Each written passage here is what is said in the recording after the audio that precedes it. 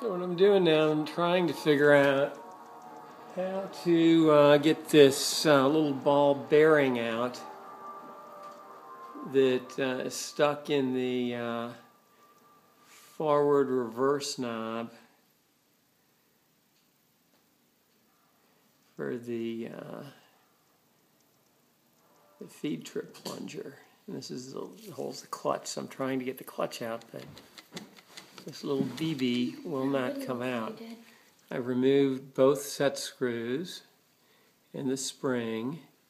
So what I'm thinking I'm going to have to do now is try and get this out maybe with a magnet, because I've got a little probe here that's just not wanting to do it.